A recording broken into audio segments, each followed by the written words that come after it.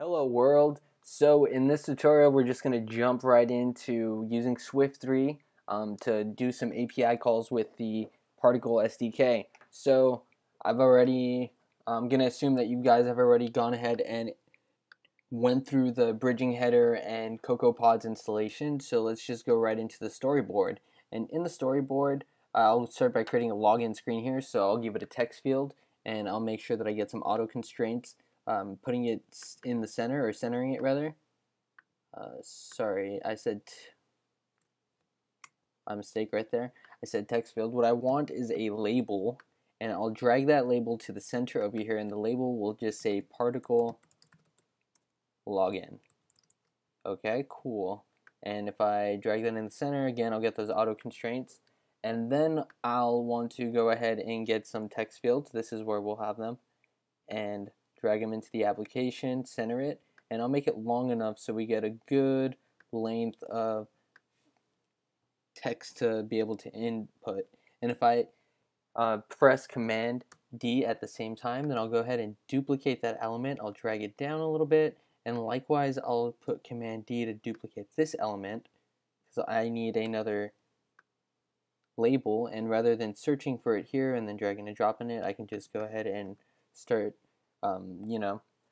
manipulating this element instead. So I'll put email, and then I'll change the text in here to say password.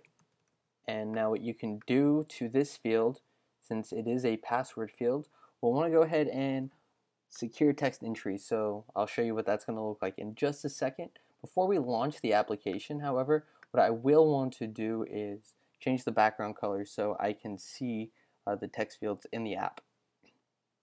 So I will make sure I have the view controller selected right here, and I'll get the background and change it to, I don't know, aluminum, and we'll go ahead and hit Command R at the same time to build and launch the application. Similarly, I could have pushed the play button, or that little play symbol there, and it's going to launch it in an iPhone 7 Plus simulator. And there we go. You know what I didn't add was a button. And let's do that real quick before having too much fun. And it's just going to say login. Sweet. And make sure we get that auto constraint in. And then I'll hit Command R again. Make sure that the application is building and then launching. And here's the application. Now, remember when we selected this secure text entry field? Let's see what it does in action. Now when I'm inputting something, you see it's more like a password. So delete everything there. Let's go back to the app. Now let's go in the assistant editor, and we'll start connecting those elements in the view controller to the view controller Cocoa Touch class file over here. And we'll get rid of everything because I have limited real estate space, so I'll toggle those panes away. And I'll start by dragging and dropping these text fields into the application, and I'll name them something descriptive like email login text field, right? Connect. Something just descriptive so you know what it is when you're looking back at it. And you could put over here password login text field, connect, just default. You want to make sure it's an outlet, and we'll be able to reference those values, which is pretty cool. Now with this login button, this is going to be an action, so I'll make sure I make it an action, and I'll say login to particle server button. Sweet. And then we'll connect it. And just to make sure the button's doing what we want it to do, we'll start by printing a little statement that says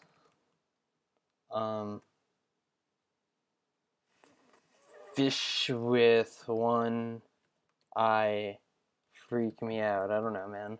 And then press Command R, and you'll build and run the application again. And I just want to make sure that that login button is working, and I'll show you what the IB action actually does. So pretty much this little chunk of code is literally saying when I press this button do this action, and in this case we're just going to print something to the console. So let's press the button and you say fish with one eye freak me out, and they kind of do. I've never actually seen that, but anyways, we'll go ahead and now we'll insert some API calls to the particle server. So I already have gone to the particle reference, so you can go to this URL docs.particle.io and you can go to the iOS SDK reference. Now if you just see what I've done this a few times already, but what I just do is I'll just initiate a search field and then I'll do something like what I'm looking for. So I want to log in, so I just literally type login. And Swift, is this what I want? Of course. So let's do this one right here. Just copy, because this is the Swift code. That's what we're using. And I will just literally paste. Okay, cool. And now we can actually get out of the assistant editor since we have attached all these elements to this little file over here. So now we can give them like programming. So I'll get out and to toggle that pane again, and I'll go into the viewcontroller.swift file.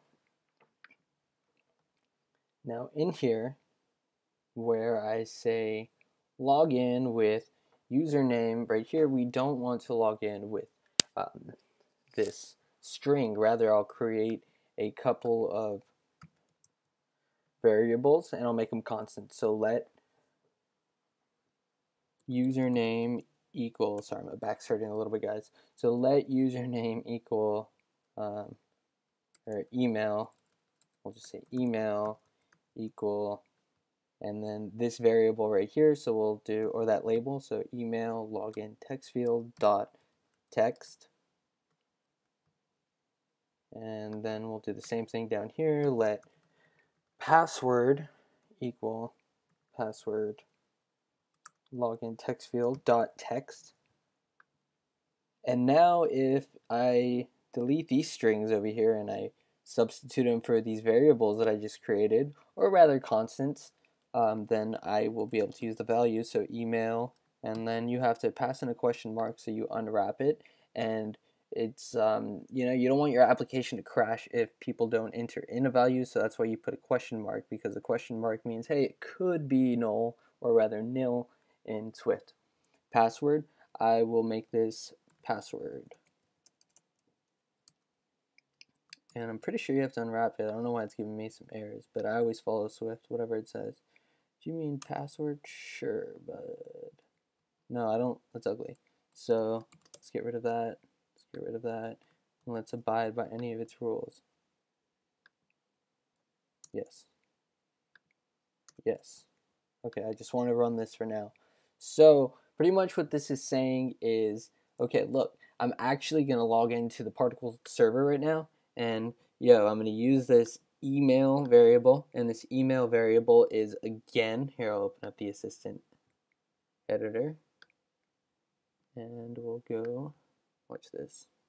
So when you open up the assistant editor and you go to the main storyboard and you click the view, bam, like this, watch, and I'm opening up the assistant editor, it's going to bring up whatever .swift file is associated with it, and more on that later, but rather now let's look at this code and talk it through, and then we'll launch it. So we're saying right here, boom, I've connected this field over here to the email login text field, and I've connected this field over here to password login text field. I'm actually getting their value and assigning it to these two constant variables called email and password, and I'm going to log into the Particle server, and when I do, I'm using whatever values I'm typing here. If it's correct, then I'll say logged in. If it's incorrect credentials, then it'll say wrong credentials or no internet connectivity. Now let's run the application.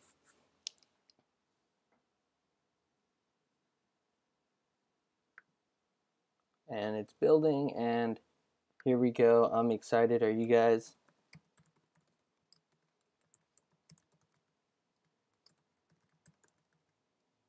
I don't even know this password, to be honest.